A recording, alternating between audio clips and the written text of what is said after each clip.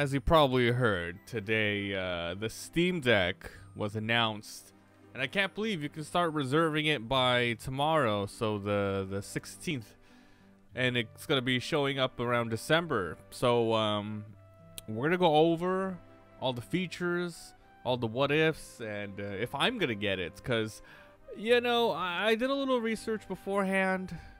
But I'll make my final decision right now before for tomorrow morning to see if I'm gonna reserve it, because there's a reason they have reserve, because it might get sold out, right? So I want to be able to get it right away. And I think the reservation was like maybe like 1 per Steam account or something, so that's gonna really save a lot of stuff. So the most gaming power you ever held in your hand, so you could pretty much play all of your Steam games on here, most of them. Some of them, I mean, like probably every single one will be able to be ran, but then some is going to be so hard to use because they might be too mouse heavy, though they do have trackpads on here, but we'll get to that soon. So, all-in-one gaming portable PC. Steam brings the Steam games and features you love to a powerful and convenient factor wherever you go. Now, they say PC gaming because it is actually a Linux-based system on here that kind of runs like on Windows. However, you can go ahead and wipe the OS and install Windows on there if you do want. So it is literally just a PC with a screen that has controls attached to it. So, I mean, if you like, probably pretty much like crazy modders will be messing with this, but for the most part, if you're just gonna get it, you're gonna leave it as it is and use the unique Steam OS that they already have in here. Hardware designs to put real gamers in the hands of people. So they got a very cool CPU. Wow, AMD graphics. Wow, look at that. Ooh, doesn't that look comfy as shit? Versatile. Could plug in some stuff. Let's learn a little bit more about the hardware. All right, the comfort, extended play session. Thumbstick or trackpad, full-size controls. Now the screen looks awesome. 7-inch touchscreen. Ooh, touchscreen. Trackpads, that's for mouse movement and stuff. And also has gyro to combine with mouse pad, so you want to be really precise. I think there isn't really anything quite like this out there in terms of the trackpad plus gyro. Sure, like Nintendo has gyro, but it's only if the game supports it. Here, it's just like it's in it because it's part of the OS. So it's a little different for sure. And let's see. So we got comfort. We got thumbsticks, triggers. What are they calling it? R2 and R1. They're calling it R1, R2. Of course they should. Grip buttons, and these are L3, L4 and L5. God dang. So these are just like extra, I think, programmable buttons. So that's pretty sweet. Fast storage. So it goes, so you get there's 3 models. There's the 64E MMC model, the 256, but it's NVMe SSD, it's quicker. So if you do get this, I highly recommend at least this one. Good audio, expandable IO for peripherals, wireless, absolutely. Fast suspend resume, and whoa, 40 watt-hour battery provides several hours of playtime. Yeah, micro SD. Use your deck as a PC, because later on they're going to have a dock, their own dock, or you can use a USB-C dock, I believe. You can go ahead and hook it up to like an HDMI and put some controls in there. So you can bring this, like it's a tiny PC, just for gaming, unless you modify it, right? And then you just hook it up to something, and then you can start playing. And it's really awesome. I think it's a good idea. Plays with all your accessories, can be plugged into your TV. There's a dock 2 coming out later. Man, look at that, Factorio, dude. Factorio isn't on a console yet, is it? Dang, that's cool. I mean, if it is, I never heard. All right, so that's the that stuff. Your Steam Deck is already your library. Now, I think this is very, very awesome because I have like 1 million Steam games. I'm not even kidding. Like, it's mostly like from bundles and from review copies, but I have like oh my god, I don't even know. I have so many Steam games, and I would love to play some of them in my hand. The reason why I love the Switch, it's because, you know, I can get off the computer, I can get off sitting here, and I can go lay on the couch, lay in the bed right before I sleep, and play something that's in my hand ready to go. And there are Nintendo exclusives. However, the only thing I don't like is it doesn't have all of my games that I would like to play. Like, some games are just gonna play better on Steam. It's gonna be great. It could compete. It's not Nintendo, but Steam people do play a lot of games. Oh man, I don't know. Power on, sign in, and play your Steam games. Nice. Actual gameplay running on a prototype hardware. So there might be some changes before it comes out. More about the software. Let's learn more about the software. Welcome to your new home. All new screen is everything you love about Steam in one place.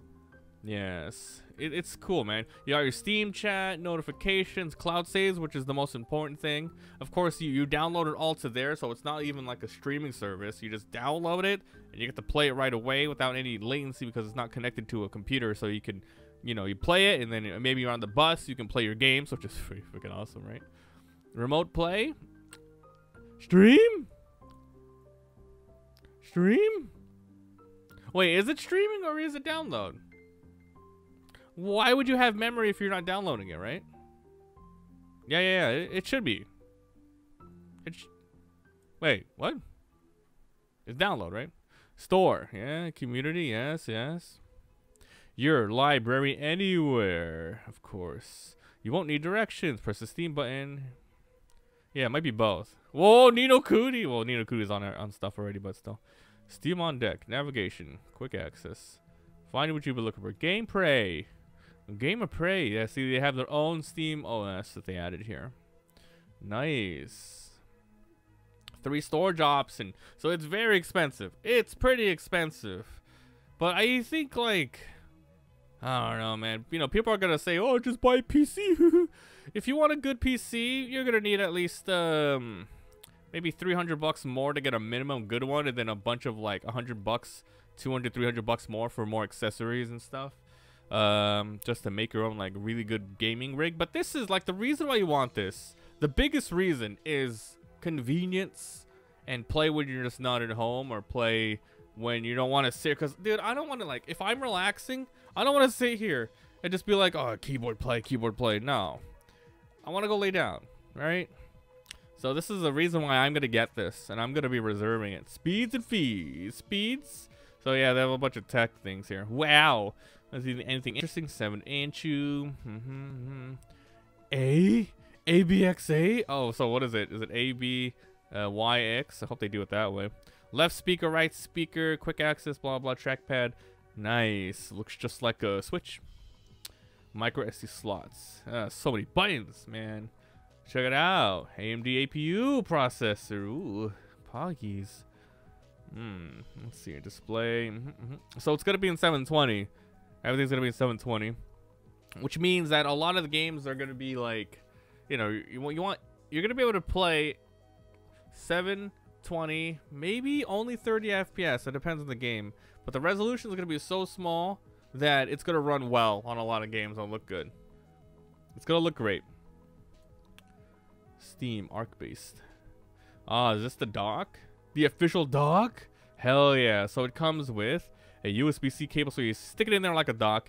You get a display port and an HDMI. You get a power in, Ethernet, and one USB 3.0. Oh, why can't it be more 3.1s? Oh well, that's still cool. That's amazing. This is pretty cool. I bet the dock's gonna be like $70 the minimum. Power, USB cylinder, pass-through input. That's tight. Wow, that's really cool. And even the freaking Switch doesn't have a display port. You gotta get adapters for that. Yeah, so it looks cool. Initial regional availability. So only US, Canada, European, and UK. More regions in 2022. Damn, so not even like Japan or anything? Not even Asia's? Huh. Alright, so I'm gonna get this. Just because, you know, I like tech, I'm a gamer, I can afford this kind of stuff here. And but I'm kind of torn between both of these. It's only $100. That's how they get you. It's only $100 more, right? It's only $100 more. You get double the size. And what else do you get? This one gives you anti-glare screen. Wait, what does that mean? Does that mean like this? The whole screen is different? The hardware is different? Because all of these are gonna perform the same. They're all gonna have the same specs, but this one's gonna have a better glass. Exclusive case. This one has a carrying case. This is exclusive. You get a profile bundle.